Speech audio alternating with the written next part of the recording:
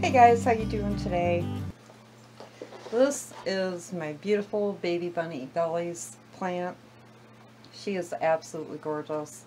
You guys might remember I did a video with her in it on beautiful purple plants. Well, I need to repot her today.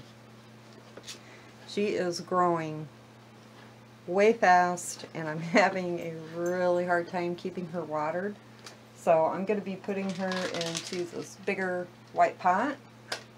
So I am going to scoot her back, get right into this. I got a lot of plants to, well, I don't have a whole lot left, but I have enough because once spring gets here, I'm going to be outside gardening in my flower beds and cleaning up the yard, and I don't want to have to worry about a bunch of house plants that need to be repotted. Even if I just have a few, that'll be great for me. She's got a few yellow leaves here that I see. I'm just kind of getting those out. Now I'm going to try I had her in a macrame hanger, and oh my god, that was a nightmare trying to get her out of that thing without breaking her all up. I did break a few off, but the great thing about this plant is it propagates so easy. And what I do if I accidentally break it, I just make a little hole with my finger in the soil and stick it right back in. I'm taking my butter knife and I'm just kind of, oh boy, I can tell she definitely needs to get out of this pot and into the bigger one. So I'm just loosening her up. And this pot is kind of a pain because you can't squeeze it to help get it out. So you kind of gotta, I'm not sure what I'm feeling, but it feels like roots, but I don't know. We'll see when I pop her out of here.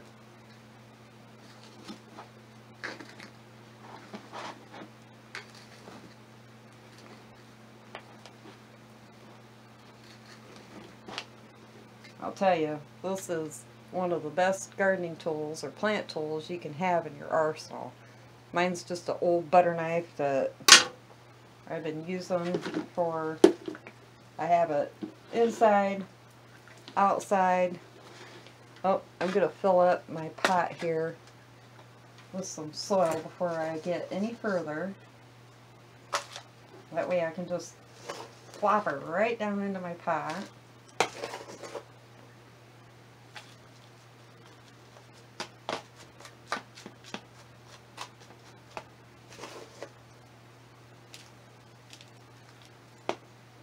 There we go, that should be about right.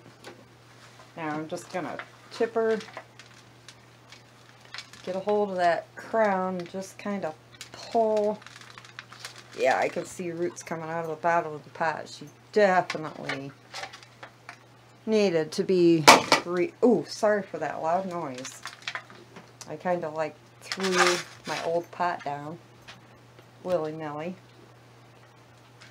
Well, let's see, hopefully I will not break her up anymore. I'm just going to lay her down here. I'm going to just pinch around, make a few holes with my finger, and I got too much soil. Geez, the way it's looking, she may not even be in this pot very long, but there, that's about right. Let's see, I think I'm stuck. There we go. So now I'm just going to fill her in. I'm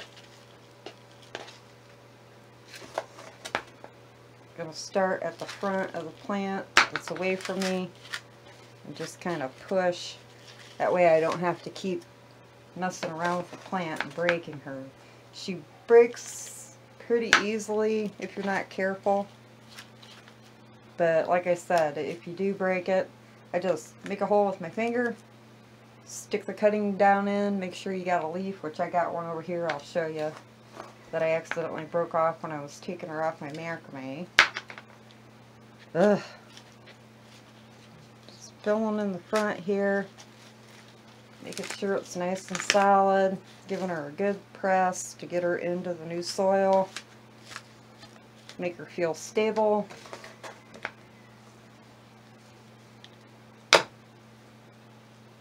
There, that looks pretty good. And then I will just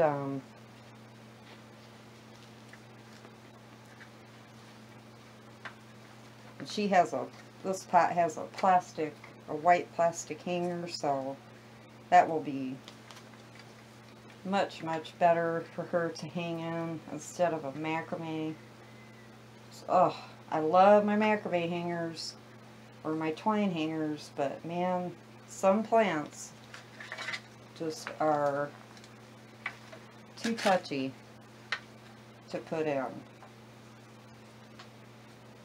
I'll untangle her a little bit better once I get her actually hung up where I'm putting her. I see a couple more leaves that I want to get out. There. This is such a beautiful plant, and these are so common. I mean, you can get them, you can find them at any big box store, maybe your grocery store. And I'll tell you, they are a fast grower. Linda from Thrifted Plants for You sent me this plant, and it was just, well, it was about the end of summer, after it cooled down, and I think she was just in like a 4-inch or so pot. And this is how much she's grown. Oh, I don't want to forget about my little, this is the piece I broke off. So I'm going to come up here, there's a node, I'm just going to pinch it. Then I'm going to make a hole, stick her down in there, and then I'm going to give her some water. I'm not going to get crazy with the water because I just watered her a couple days ago. So she's just going to get a little drink, and I'm going to put her hanger on her, and she will be all ready to go. Back into her west window. I have her growing in a west window. She really likes bright light, and I wait until she's about 3/4 of the way or so dried down before I water her, because I don't want her to crinkle up too much. There we go. She is all ready to go. See how far she hangs down? This plant is a very fast grower. I mean, like I said, I got her in the summertime from Linda, and she was in about, I don't know, a 3 or 4 inch pot. I don't know for sure. I don't remember. It was a small, like maybe 4, 5, 6 cuttings. I don't know. I don't remember. But this is how much she's grown for me through the fall and the winter. And winter didn't even slow her down. So this is a beautiful, beautiful plant. And it adds so much color with her green, you know, with her green backings. It adds so much color to our green house plant collection. So super easy to take care of. If you've got a bright window that you can grow her in, I say get this plant. It's super easy, she's beautiful, and she's super soft.